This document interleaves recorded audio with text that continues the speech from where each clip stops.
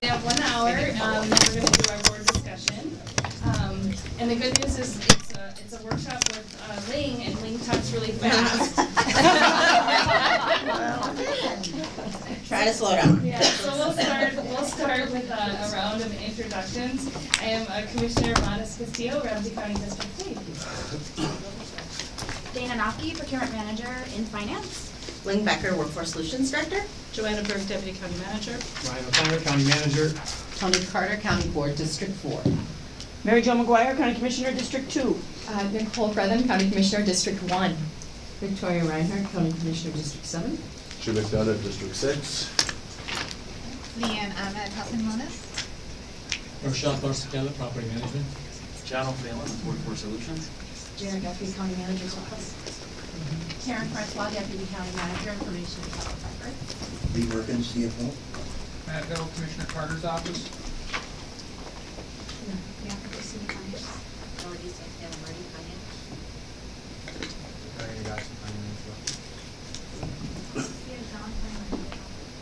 Mark McCabe, Parks and Recreation. Ryan Reese, Parks and Recreation. Me, Chen, Policy and Planning. Jill Anderson, Policy and Planning. Awesome, thank you all for joining us today. I'm just going to kick it off and right over to Joanna Berg. And I will just say briefly, this is follow-up to the board workshop that we had in July. We're moving to operationalize this work, and so we're kind of seeing this as a closeout update on the project. And with that, Ling. Yeah, thank you, Commissioners, for your time this morning to give you an update. This work is aligned with our strategic priorities around comprehensive economic development to build prosperity.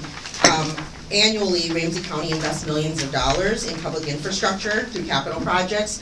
The county also owns land and participates in economic development projects.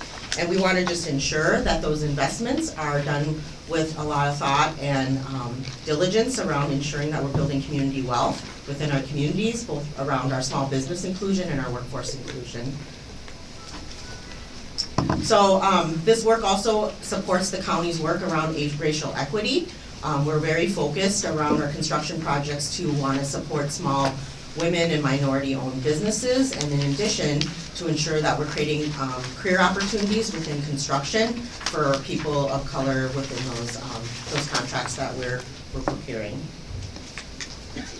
Please stop me if you need to. A lot of this, because we're coming back with an update, this is a little bit of a review, so. Yes. Just, I can't help but laugh a little bit. It's to sustain small women. Yeah, I know. I was thinking the same thing. It goes small women, all women. Small women. It's just me. I'm good with that. Yeah. So cute. Yeah. So we've made some progress in the last 3 years. In 2017, we updated our county goals to reflect, the Minnesota Department of Human Rights efforts around 32% minority labor hours and 20% women labor hours. In 2018, the board, as most of you will recall, you approved a position within Workforce Solutions to work on these efforts, in addition to reinforcing these goals within our contracts. And then in 2019, around March of last year, we launched a new working group to further accelerate this effort. And then we came to the board in July with a progress update. So the goal today is to kind of give you an update on the progress that we left behind in July. So I want to just highlight the team members that have been working on this project. Joanna's been our project sponsor. We've had participation from various folks within our Economic Growth and Community Investment Service team, in addition to our strategic team and also IPR. I want to especially call out the work of Dana from procurement, really helping us understand so much of this work. I'm really glad that she's at the table with me today, and really calling out the work that Mi Cheng has done around helping us understand the data. The data has been very manual intensive. In addition, John O'Phelan's been our boots on the ground in terms of really doing a tremendous amount of community engagement. Since May, he personally has done 50 community engagement events out in the community, ensuring that folks understand how to do more business with Ramsey County, helping make connections, and it's really an important investment that you all made back last in December of 2018. So there's really 3 opportunities when it comes to advancing inclusion around this work. We talked about how to increase our contracting inclusion. We talked about how to ensure that we're improving our workforce inclusion, and then obviously our community engagement. So when we came to the board in July, we talked about these each in great detail. We're gonna be giving an update on each of these elements today for you. So the key findings from the board workshop in July were that we identified there were significant challenges around data amongst our departments, particularly when it came to subcontractor data, in order to be able to understand who we're doing business with, and on the workforce, on the business inclusion side, and on the workforce side as well, that who our contractors are employing. And so that was an area of identification of an issue or an area where we could improve. We also talked about areas where we should do some evaluation and attempt to make some improvements. I'll be giving some updates today around modernization, also on insurance limits, and also on the idea of debundling, which is taking larger projects and breaking them down into smaller, manageable chunks that could be contracted out individually instead of under a large contract. And then we'll be also, last time we also talked about how we're deepening our community engagement efforts. So right now I'm going to turn it over to Dana so she can give just a little bit of background on the CERT process. Thank you, Ling. Good morning, commissioners. So we thought we would start by giving you a little bit of background about the CERT program as a reminder as to what it is and how it was developed. So real briefly, the CERT program was created in 2007, 2008, and municipalities are under the Uniform Municipal Contracting Law, and that law gives us authority to use small businesses. The program was developed based on a disparity study that was done in 2007. And the creators of the program, the executive board, were the City of St. Paul, serving as our lead agency, Hennepin County, City of Minneapolis, and Ramsey County. Now, some of you may have heard that the City of Minneapolis left in 2014, but they did rejoin the executive board in 2017, 2018. So we're all back together again on the executive board. The CERT program differs from other programs as we don't require personal asset identification. It's truly small business based on the federal Small Business Administration size standards. So depending on what goods or services you sell, we might look at you qualifying as a small business based on your gross revenues for 2 to 3 years, or how many employees you have. For our CERT program, you do have to have your principal place of business located in the 15-county local area, and you first certify as a small business. However, you can also then certify as a minority, a women-owned, or a minority woman-owned business. And the way to do that is to show that you have 51% ownership, which in this case means control of the company. Currently, we have over 1,600 vendors in the CERT directory, and it's growing rapidly.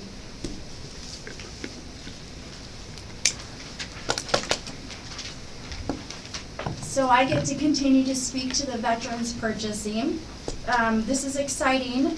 Last year, we had a workshop with you on July 9th, and we heard you. And by July 25th, we implemented administrative policy and procedure for veterans procurement. So we have statutory authority under the Uniform Municipal Contracting Law first, and then we had administrative code authority for the administrative policy and procedure. Veterans need to be certified either by the federal government or the state of Minnesota. And we have modified our open data portal so that when we start seeing expenditures with veterans, it will begin to be reported on the open data portal. Sorry, Commissioner McGuire. Thanks, and maybe we're getting to this.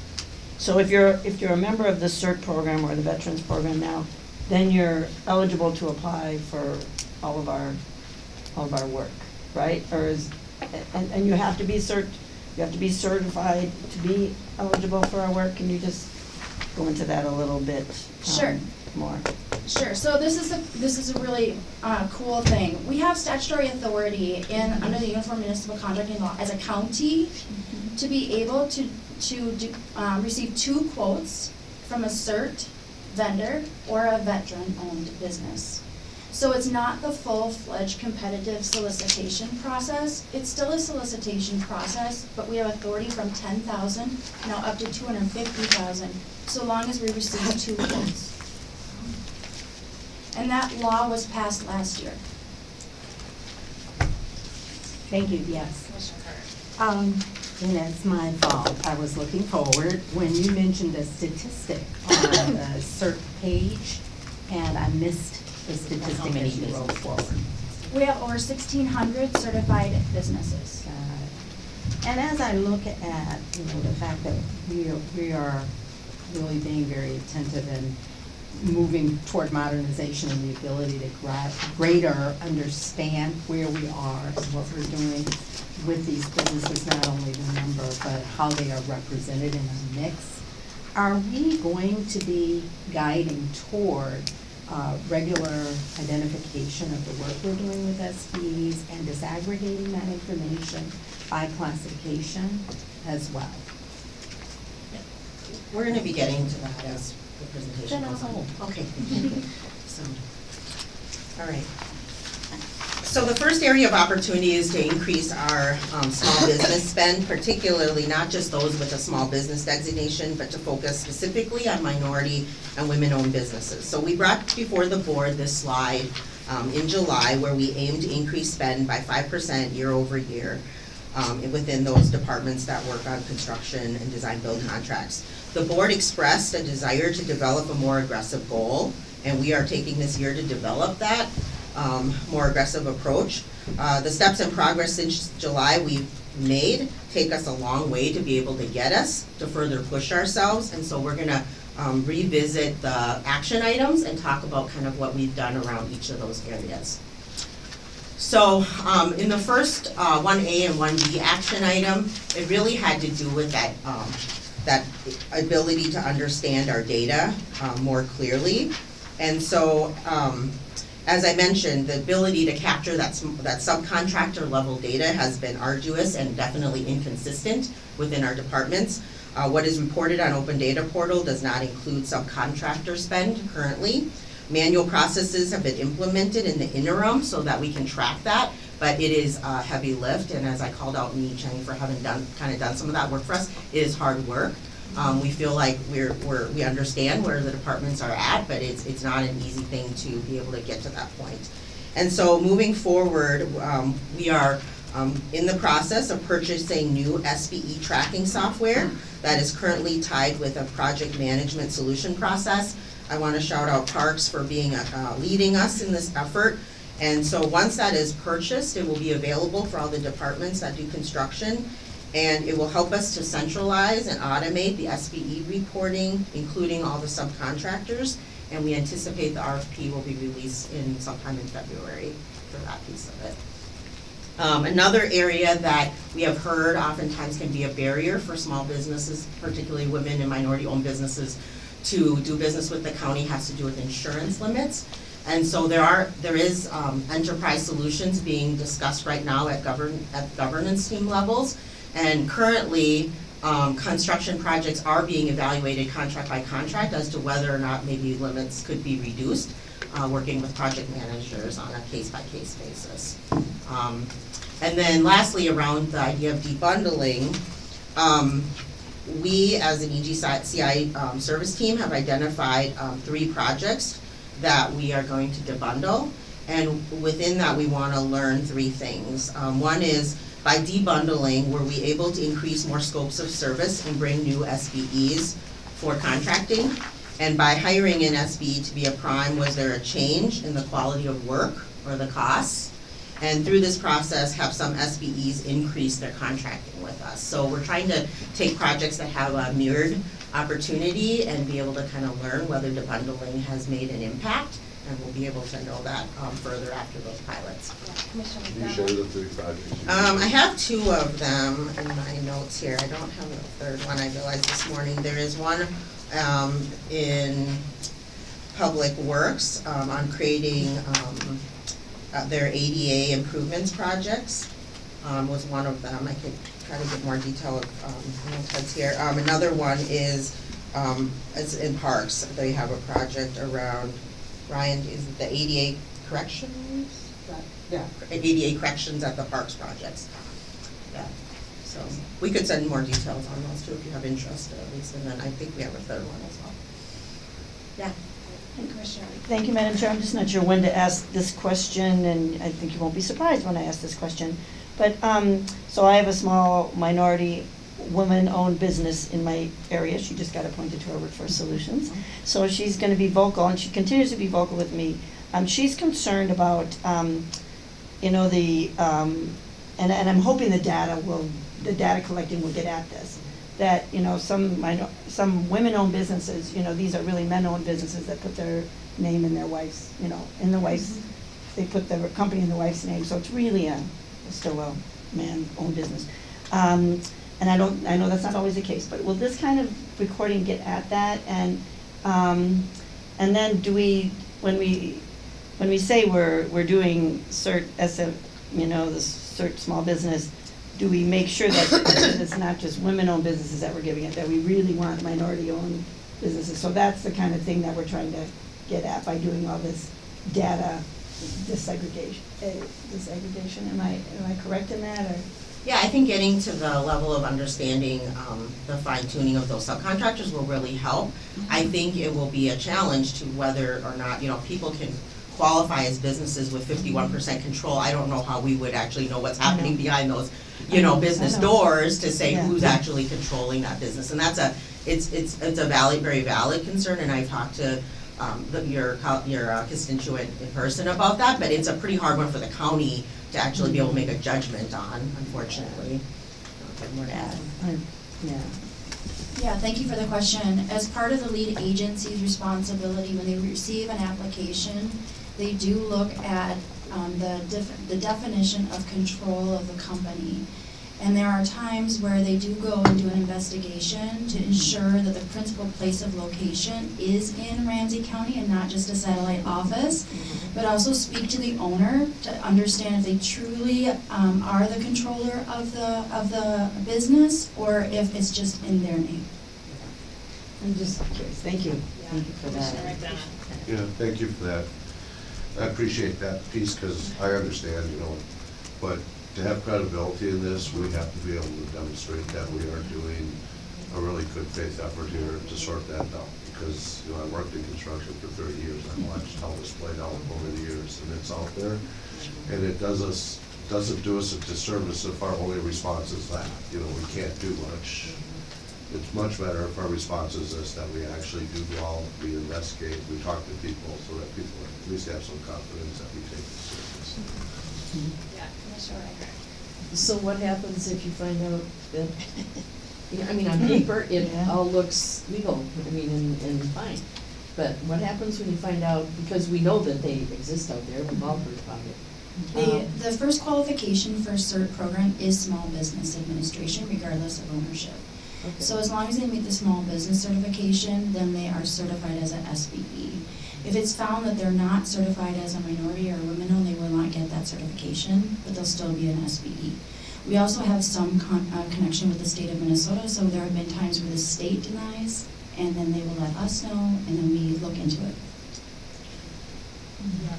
Yeah, just explain this a little bit farther because, you know, and I'm glad to hear later on you're going to talk about best value, but, you know, for years we've always just had to rely on the slowest responsible bidder stuff, right? Which has not always been a pleasant experience. You know, and a few years ago, working with the county attorney's office, we actually started a process where we can debar contractors when they're not following our process. And I think that was a big step for us to be able to actually start that. And I don't know what that looks like in this area here, right, where you have folks that are, you know, ended up being disqualified or any of that stuff about, you know, how does that align with the work that we've already been doing on disbarment here and ensuring a strong message to the community that, you know, we're serious about this, we're going to hold people accountable, and there are consequences.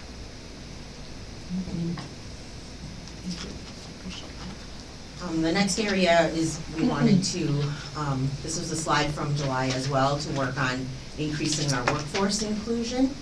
And so we're gonna go through kind of the action items again as to the progress that we had made.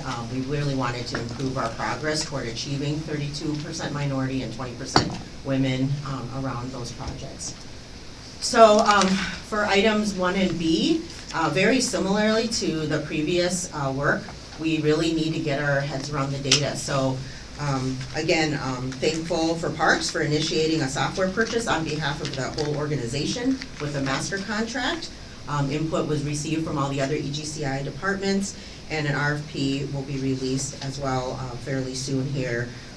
With this implementation, the data will be more accurate and fully include subcontractors, and we'll have the opportunity to report that on Open Data Portal as well. Regarding number 2, we are currently adding language to all our solicitations that go out to vendors to ask them to go beyond just identifying their workforce goals to reach those minority and women employees, but we actually would like them to provide a detailed narrative as to how they're going to achieve those goals and work with the project managers through those plans. So Commissioner Reiner. Going back to the RFP, and it says that Parks is initiating on behalf of the whole organization with input from other EGCI departments. Okay, is the whole organization all of Ramsey County? Or is it just ECGI? I think it would be something that the master contract would allow the whole organization to use the software.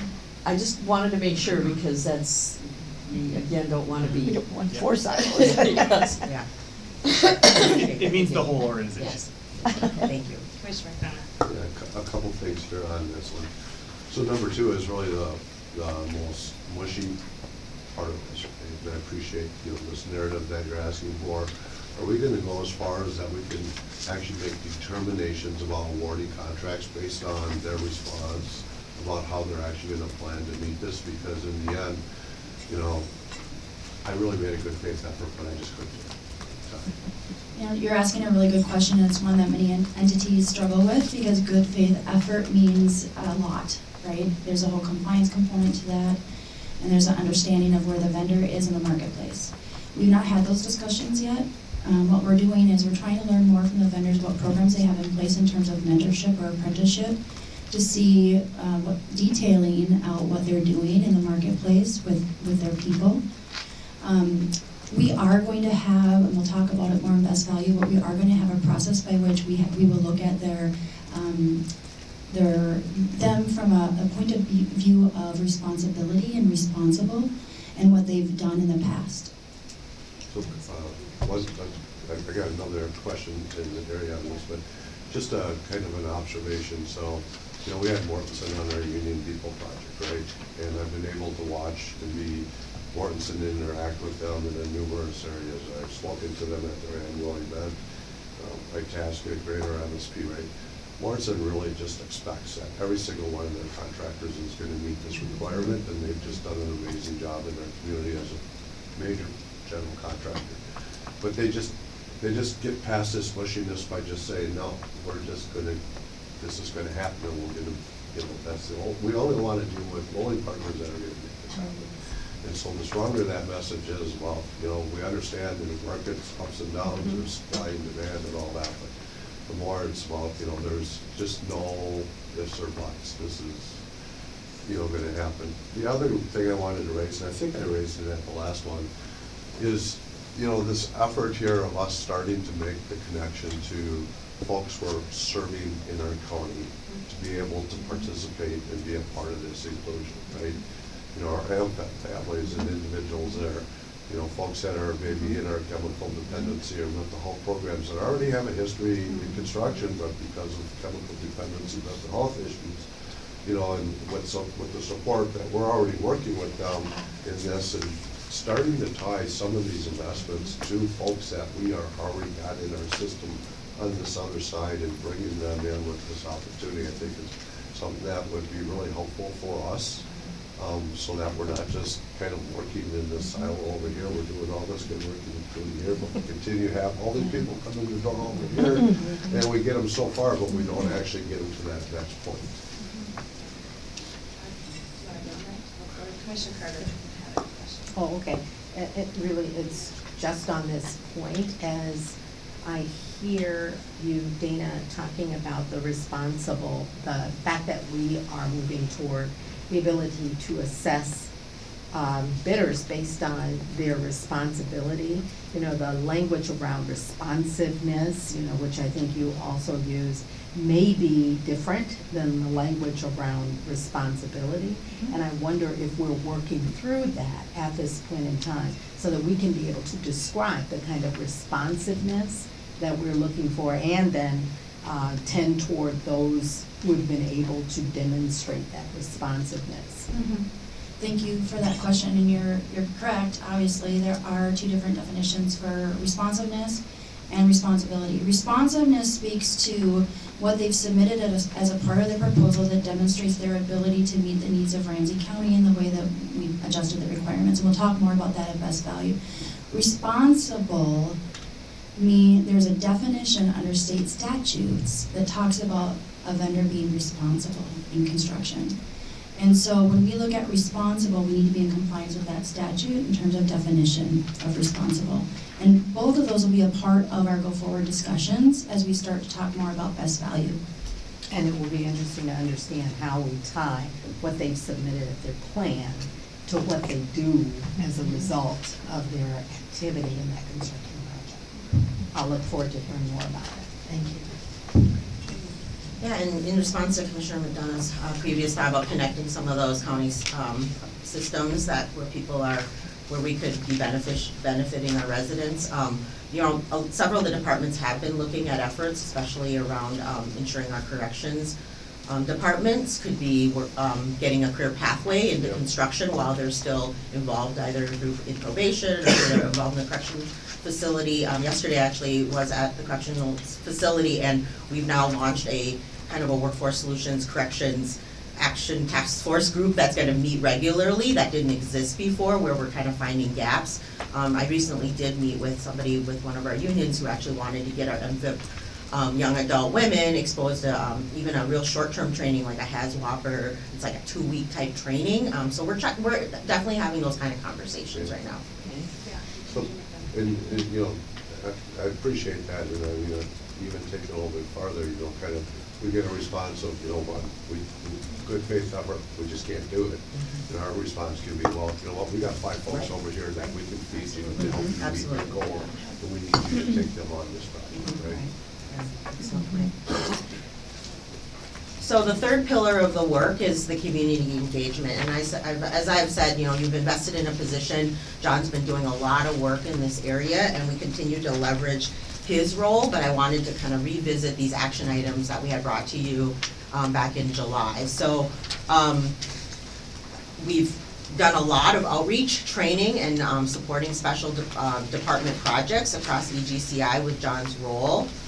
In addition, we've also created kind of a community engagement work plan that actually involves components in each of those departments. So for example, prior to some of the different project managers who might be on the cusp of just starting a project, they will bring John in and have him kind of consult with, you know, who do you know in the community? What do we know people are doing? What businesses are out there? He's done a lot of work with Dana on digging into the CERT database to figure out what are those categories of businesses that we need to ensure that we're trying to help grow and promote within our community, because as much as we might have a desire to work with those businesses have to exist and we have to know of them, and so there's a lot of pieces to that community engagement part that's key to that.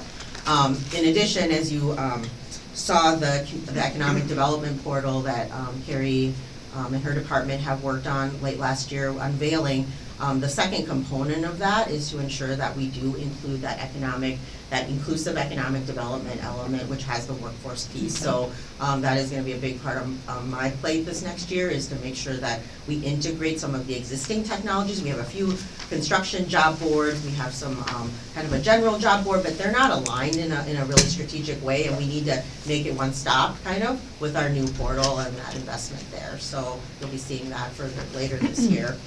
Here are a few pictures of some of the community engagement that have been happening. These are things that, you know, weren't happening before July, you know, where we are out as departments, you know, property management and parks, both at an event at the U where we're connecting with small business and minority business owners. We're having at construction hiring events as Ramsey County. And then that top picture is I'm gonna talk about this in next slide, but it's a leadership series for internal project managers and engineers to gain expertise and understanding how to improve ourselves in these areas.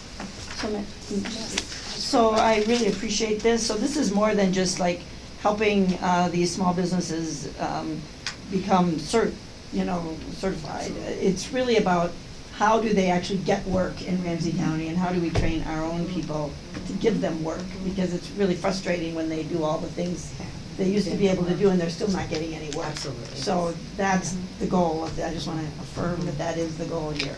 Yeah, and I think under that comprehensive economic inclusive strategy, Carrie and I work a lot on, how do we get this open to business resource connected with these folks that are trying to, either start, grow, or expand their business in Ramsey County, right? We need to connect all these resources so that we're looking at them kind of comprehensively, and I think that's a new thing that we're just, able to kind of get a good cadence around how to do. So, so some new initiatives underway. I'll let Dana talk about best value first, and then I'll talk about the others. Thank you, Ling. Okay, I've been really reserved up to this point, but now I'm going to get really excited. Okay, so let me talk a little bit about how we do solicitations in Ramsey County for construction. As you all know, probably by now, we do a bid. And bid is the lowest bid wins. Statutorily, that's how it works, under the Uniform Municipal Contracting Law. So, under the Uniform Municipal Contracting Law, we also have the opportunity to do what's called best value, and sometimes best value is misused. It pertains to us only to construction. And so the best value process is different because we can do an RFP, a request for proposals. Now, in the law, it's very interesting. Very rarely in our Uniform Municipal Contracting Law do they reference back a state statute in Chapter 16, which is state procurement, but in this case they do. And so we have to be in compliance with Chapter 16 best value definition, of which they explain the process, explain the factors, explain evaluation. There's also a requirement that if an agency wants to do best value for construction, they must be trained. So, last December, I'm excited to tell you that Hennepin County offered training. Ramsey County, 9 of us went and took the training. We were representing all EGCI, I think, as well as my procurement staff and myself. We were there with other cities as well, so we're not the only ones starting to try to go in this direction. And so we came back in January and shared this concept with our Purchasing and Contracting Action Team Core, and received go-ahead to bring it forward to the Purchasing and Contracting Governance Team, which we'll do in February. And if the concept is a thumbs up go, we're looking to develop a work team, and the work team will be across these organizations as well. It will take us a little bit longer than the Veterans Program because there's a lot of definitions we'll need to look at. We'll put together administrative policy and a process for using best value as another tool, an additional tool in Ramsey County for construction. Great, Commissioner McDonough. There's really good news, and I don't know how far we can go on finding best value, what that means to us, and connecting it back to our mission, vision, goals, and values. I think would be really important. I don't know what the law allows, but I want to go back to your lead-in, because, correct me if I'm wrong, it's not just lowest bid, it's lowest responsible bid. Yeah, lowest responsive, responsible. And we talked about responsible, because that's where the avenue of disbarment and stuff comes. You guys recall, and you probably do, we had a contractor redo all our park shelters at Keller, right?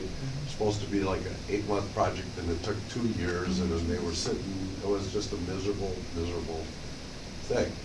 And in the end, they weren't responsible, but, so I think, I'm really excited about the best value, but, again, focusing in on when we are having to do the lowest responsible bidder. what responsible means. And I think I shared this story with you before, but I used to work for another government agency as a construction worker, and we used to have issues with contractors that would do it. I can remember having a conversation with the facilities manager about this lowest responsible bidder. And his response at the time was, I gave him this example, well, what happens if they put the valve in wrong and it causes a bunch of damage? His response was, I don't care if they put the valve in wrong 100 times. My definition of a responsible bidder is every time we ask them to change the valve, they do. And I disagreed with him. I said, no, I think, responsible bidder, you can maybe put one in, but after one or two, you lose the ability to say you're a responsible contractor because you're supposed to be providing trained qualified people to not put valves in backwards to cause other damage. So excited. I really appreciate the best value, but let's not forget our tool of lowest responsible bidder there too, and making sure that we're as tight as possible on this stuff. Commissioner Carter, did you have something? Yes, and lowest responsible bidder. All of that coming together with best value, and the fact that our team has been trained now and is moving toward what will be, I'm sure, a careful plan for implementation. Commissioner McDonough just mentioned this. We're working to describe that, and I wanted to say, so how do we describe that? As we're working to describe that, it's really important to tie back to our vision and mission goals. And also, I would think that this could be an area within which we'd want to be careful to have some level of community engagement as we work through this. Just wanted to check in with you to ensure that that would be within the plan, and as we're starting with what we're trying to achieve and making certain that we're bringing folks along with us, I would hope that we'd have a plan for community engagement. All right, and then I'll just briefly talk about a few of these other new initiatives. I think it's oftentimes, we have these kind of big overarching conversations and policies and that type of thing, but it really gets down to the people who know each other in these networks, right? And so being able to build networks for people is quite a bit of the value, I think, of the work that we can try to engage in. And so the first initiative is really around creating a small business series for businesses that might be throwing their hands up and going, I don't know where to start, I don't know where to connect to, and to help them get networked. And so John will be leading that work for us through our department, but really around a several times a year initiative where any of you could refer businesses to take part in a series that could learn things like how to do business with Ramsey County, how does the procurement and contracting work, how does, the legal and public policy aspects, like how do I get on the CERT database, how, because we're learning that these things are not that easy, like people who are just starting a business, trying to get financing, wearing many hats, getting as many resources of people who can support them within the county when there's not an active proposal that they're trying to go for, we can help them in a very, kind of a way that is much more collaborative, right, in that space. So that's something that we're excited about. As I showed you in that slide with the picture, we have created kind of a workforce equity leadership program where county employees can come and hear from different resources about how to push ourselves in areas of work. Dana will be presenting to the group. We've had the Minnesota Construction Foundation come present to the group. So a lot of the resources could be internal or external, but that there's resources, and we're trying to beef up our even own professional development per se around the terminologies and kind of the resources and the networking, right? Because a lot of times you end up being in these meetings and you might meet another person running a different project in a different department, and they tell you something that they did that was really helpful. So I think spurring those conversations on a staff level is really, really important. We're also, there's a lot of great nonprofits, especially ones that we work with in Workforce Solutions that do construction pathway programs. We're really trying to encourage our EGCI departments to consider those programs, especially on contracted projects that are under $10,000, to work with those programs and to help uplift those training partners. Commissioner Reinhardt. So where are we at as far as success with that? We are just starting, like that kind of introductory process. Parks has gone out and met with a couple nonprofits. They have a Sugar Shack project that they're hoping to work on with one of our construction partners right now that they're in the process of working on. So, Commissioner White. So, similar track, with the Workforce Equity Leadership Program, is that gonna be something that people are gonna be required to go to, or is that just for people that wanna know about it? Because we all know that the people that are more inclined to do it anyway are gonna be the ones that might have signed up for this, and the people that maybe most need it don't actually go. So I'm just curious how we're really encouraging, maybe more than encouraging, our employees to be a part of that. And then the same with the small contracting projects, like if we're just encouraging them, nice, but are we requiring them to have at least 2 a year or something? I mean, I'm just curious what our benchmarks are gonna be for some of these, because encouragement is great, but that's what it is. So I'm hoping we have a little more stronger language, that we're, stronger encouragement than just, I appreciate the question, Commissioner. I just will share a couple thoughts. I mean, I think, one of the pieces I try to balance from where I sit with this work is there's a way to encourage passively and a way to encourage in a proactive way about appealing to both the organizational goals as well as individual advancement, right? And a lot of people often come forward and say, I'm frustrated, I can't find my path forward in this organization and stuff. And so the mandating approach has pros and cons as well. And I'm not saying that it's all black and white on any of this. I mean, there are times when you got to think about that very clearly, and but to use that judiciously while making encouragement be one of those pieces where it's clear, but we're going to continue to show up and report on what's going on. And you don't want your department to be a laggard, and you want to be seen as a leader in this organization. There are a lot of ways to demonstrate commitment through encouragement, and so I hear you, and I just want to let you know what I think we need to mean by encouragement. And if that doesn't work, then we need to go farther than that. and I really appreciate that, so thank you for that. I appreciate all that, but the best way to get participation is word of mouth about that was valuable to me, Good right? point. Right. And to make sure that when the willing people are going, that the feedback they bring back is, boy, that was really valuable. Yeah, that's true. That's the best way to And that write is. that. Yeah, and I think that's a nice little segue around just the next steps of this project, is really that the work team that we've had, this effort is gonna kind of transition into our service team procurement contracting action team. And so those conversations and that accountability, I think, will be held up in that space amongst the department directors and the folks that are working on those efforts. So I don't know why it's, okay. I do want to just reference our Young Adult Public Sector Career Academy as just a final little new initiative that I think makes a difference. And why I think it does is, last week we had, I'm excited to bring them actually to the board on February 25th. We have 6 diverse young people of Ramsey County who are rotating right now through our EGC departments. And why this ties into this project, I think, is that not only are they learning a little bit about Ramsey County government, but they're starting to build their network.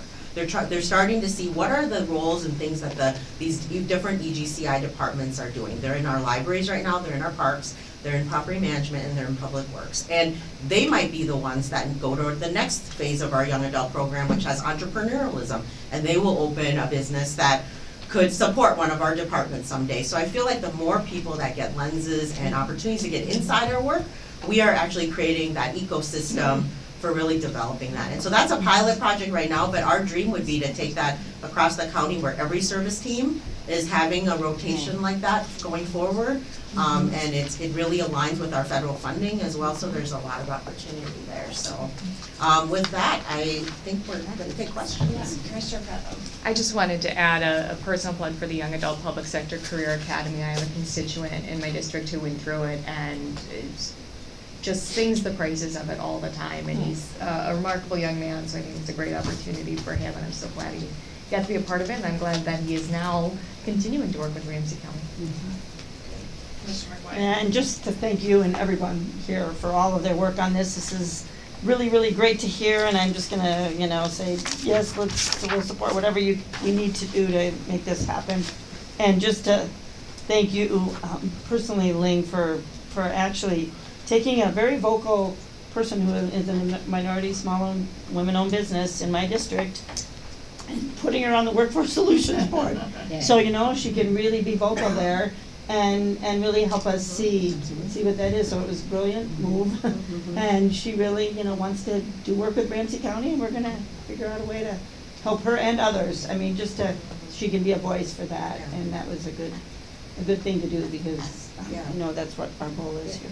Yeah, thank you for, introducing her. She's very, she's located in Roseville with a engineering and construction firm, but really passionate woman who actually has served on the U of M Board of Regents. Yeah. So extremely qualified, but she's currently also going to be serving on our youth committee as well. So really thinking about kind of how her voice can help us shape the future of our workforce efforts. Yeah. So And thank you. And her name is Yang Kim, Yeah. and we just appointed her. I mean, we just affirmed it, and she is amazing, Yeah. so thank you. Yeah.